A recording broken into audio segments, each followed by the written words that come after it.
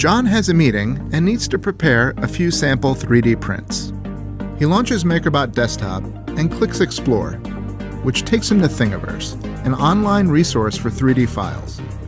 He starts a search and quickly finds what he's looking for. He clicks Prepare, and the file is downloaded onto MakerBot Desktop's build plate.